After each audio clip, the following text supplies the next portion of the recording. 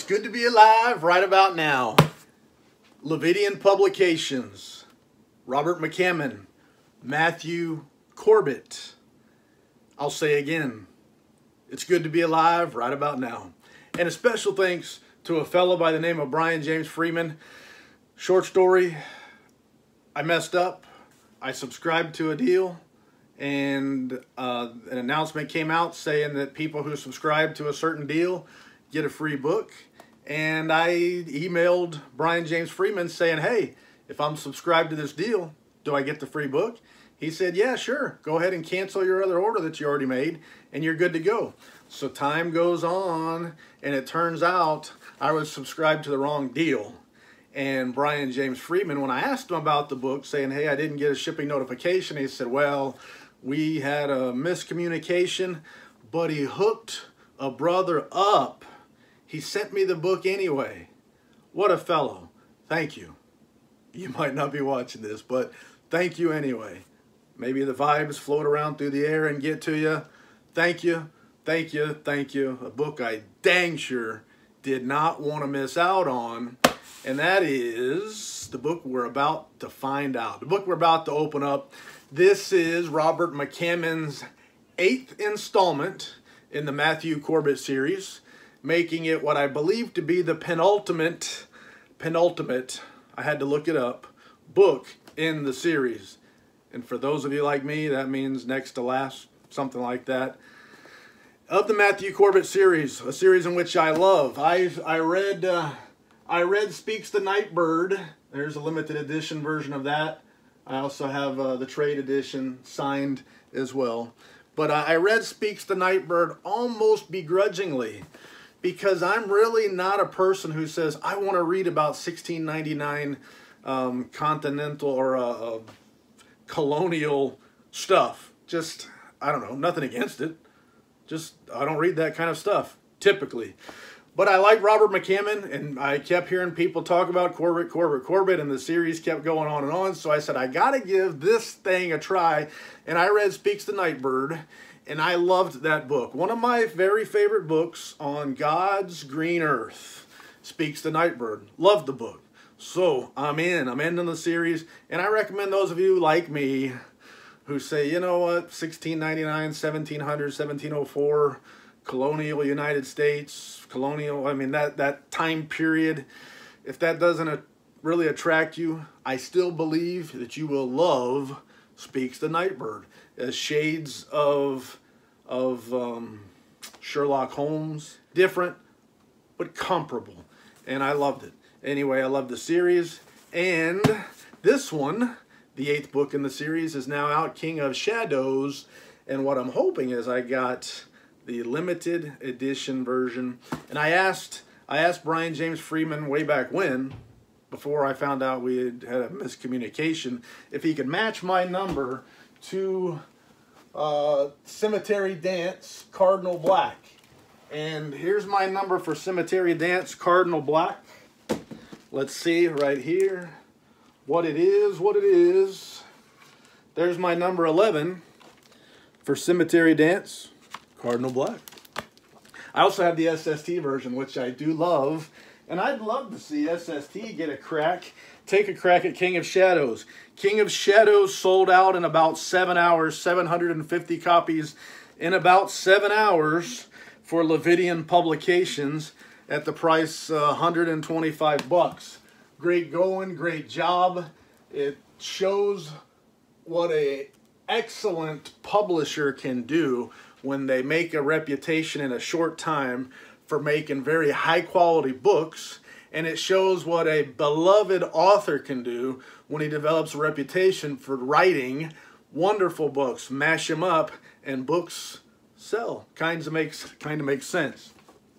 Anyway, that being said, SST is also one of my very favorite book publishers. If I had to pick 3, it's going to be Suntup Editions, SST, Lividian Publications. I can't go wrong with any of them. Great books, great production, great service, good people running them businesses, and nothing but love, love, and love for all 3. That being said, I keep slapping it. I don't know what that does, but hey, I slap it anyway. Let's open this joker up and see what the fuss is all about. I've seen pictures on the interwebs, and I can see no reason why I won't be absolutely as much in love with this book as I have been with the other Lividian publications books that I've got. And I kind of have a habit, I hope I don't do it here, but if I do, forgive me, have a habit of calling publishers presses. Lividian Press instead of Lividian Publications. If I do that, gosh, I'm sorry. It's not that I intentionally want to do it. It's just that I'm dumb. Anyway, open this mother up, and right off the bat, you see that Brian James Freeman, Lividian Publications, has taken notes. You've got a package, a book in a box that could withstand shelling, bombs, storms, football, all sorts of stuff, and still get your book to you in good condition. Foam, that ain't your granddaddy's bubble wrap. And we got the die cut book in the foam, and it's upside down. And right off the bat, be beautiful. Be beautiful. Let's get it out of here. Good, snug, tight fit. Get it out without making too much of a mess. And hey, it looks like my number or number 11. Either it's dash equals, my number equals 11. Awesome. Thanks. Thanks a lot. It is beautiful. I ought to just look at it myself. There's the back of the slipcase. Some of you people out there, I've noticed, put stuff on the shelf the wrong way. And this ought to keep you happy, because when you put the book on the shelf the wrong way, the back of the slipcase tells you what the title is, who the author is, and who the publisher is. So the slipcase is stamped with hot foil. Ouch! It is hot. Ouch! It's hot. Now, I want to get this plastic off. Plastic is for shipping. It's not for my shelves. And I'm going to take this plastic off with a very sharp knife. I know it's a sharp knife because I sharpened it. I keep my knives sharp. And the problem is, when you're cutting plastic off of a fragile, delicate object like a book, you worry about cutting the book. And I've got some perfect advice for not cutting the book. You get the knife to where it only cuts the plastic, but not the book. That's how you do it. Unless you drop it. Then if the plastic slips off and you drop it, you got to have lightning fast reflexes. Lightning fast reflexes to get it out. Now lots of things that I love about Lividian Publications and their books, their publications. Lots of things that I love about it. But this touch, to me, is something special. I love slipcases. I always have.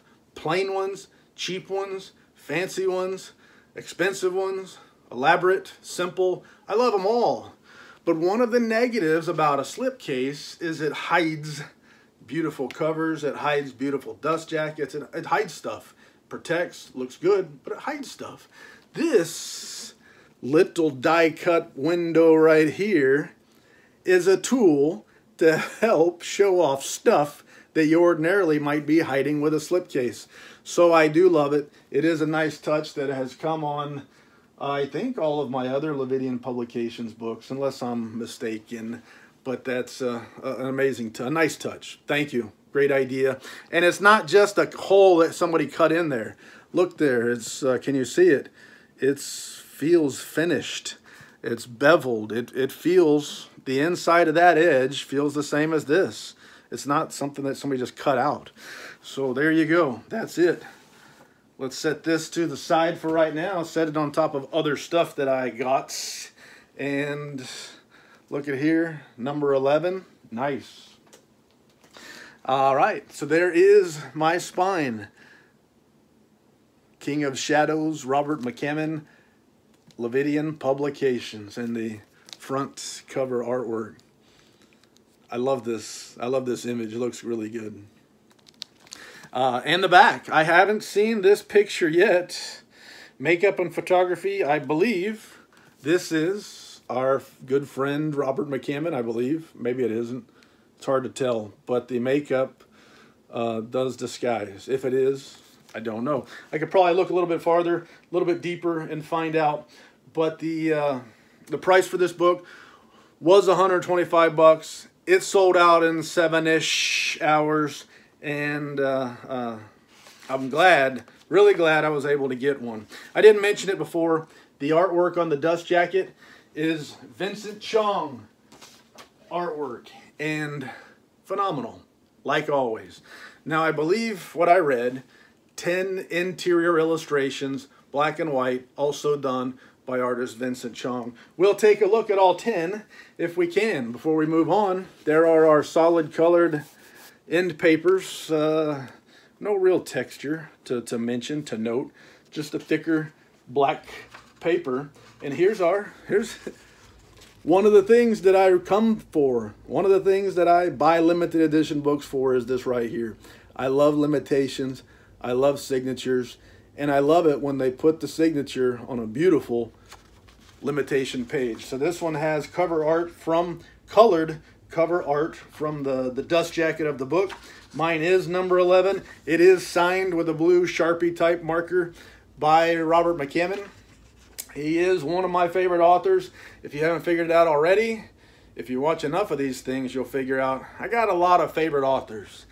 And that doesn't diminish the importance of those folks. I just like a lot of people. I like a lot of stuff. I like a lot of things. Got a lot of favorites all the way around. I don't know if I showed you. On the front cover of this book, when you remove the dust jacket, it looks good. You get artwork. It's not plain Jane. It looks too sweet. So you have the hot foil stamped artwork, title, and author on the cover. And it just, all the way around, looks so good. There's the spine of the book. This is another one of those books, man. Publishers keep putting out books where I say I kind of want to have two. One with the dust jacket on the shelf, one without. I've actually kind of did that here with Cardinal Black from SST. I ended up with a extra dust jacket, bought an extra numbered book, slapped the dust jacket on it. Now I got two of the same book. If I were richer, if I had more wealth, that might be something I would do. I don't know. I like to say I would, but on the other hand, I'd also like to say I wouldn't spend money like that. But gosh, who knows? What else? What else do I want to talk about, y'all? The binding. People a lot of times will ask about the binding, and this is Smithsonian binding there. I don't know how well you can tell by looking at the picture.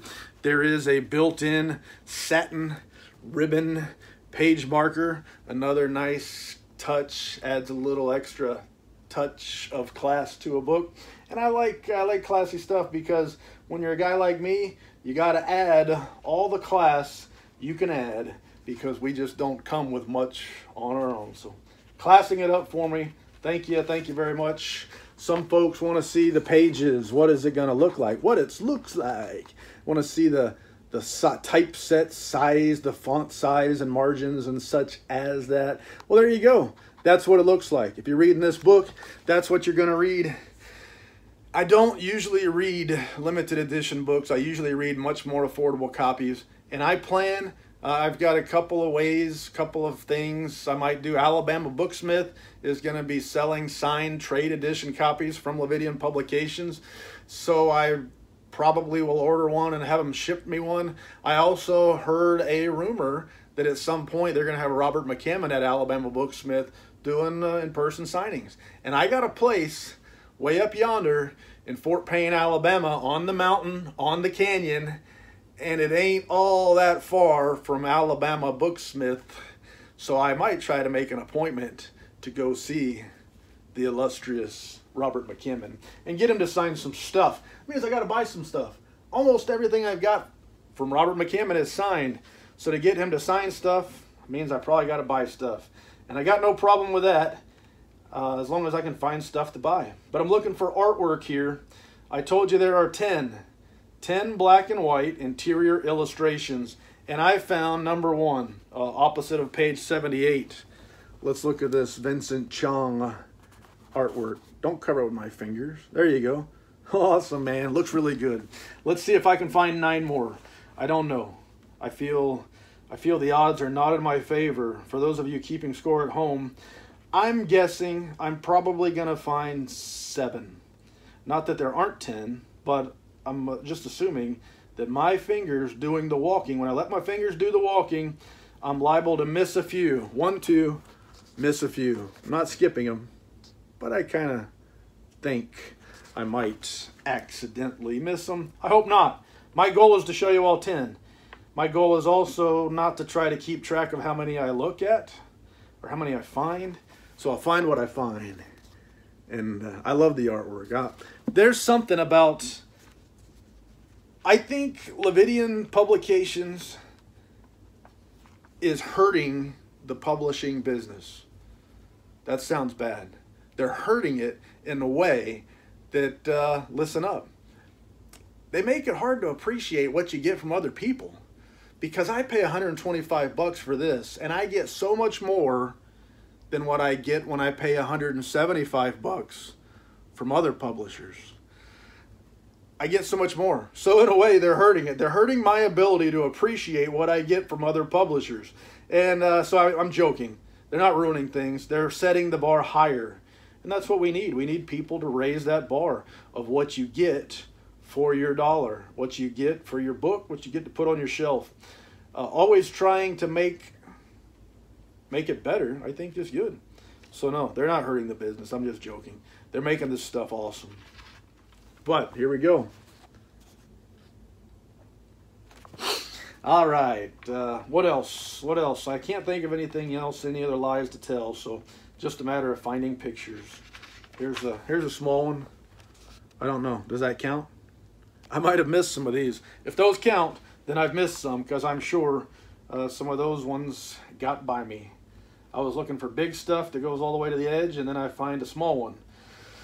So anyway, I would imagine I'm going to fail on the finding 10 illustrations task. So how many have I found so far? For those of you keeping score at home. And the chapters are divided. They've got pictures here. I don't think that counts. However, I ought to show you, since I've skipped quite a few of them without showing you. I think I found all the full page illustrations, and I think I've missed some of those smaller ones. Anyway, great work by Vincent Chong. I love this stuff. Absolutely love this stuff. Can't wait to read this book. I might not wait until I get a trade hardcover. I might try to get, I missed out, but I might try to buy the ARC set that's out there. I've seen some people selling them, and I've also been way too late to jump on them. So I might try to buy the set if I can find it for not too much money. And in that case, if it comes with the King of Shadows, which I think it does, I'll probably read that. But I want to read the book. I don't want to wait too long. I love the character. I love the author. I love the publisher. And I guess that's love, love, love. That's what they say. Love, love, love. Love, love, love. Can't stop saying love, love, love. It's good to be alive right about now. Thank you. Thank you, Mr. Brian James Freeman, for helping me out. Even though I'm a dummy, you helped me out. Thank you. Can't think of no more lies to tell. So with that being said, say la vie, baby.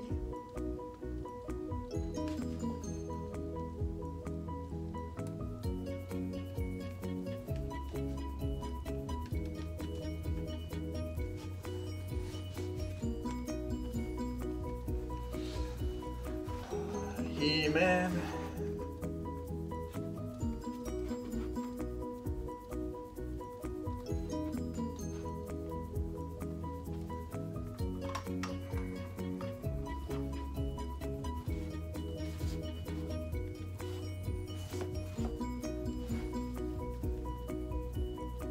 Oh.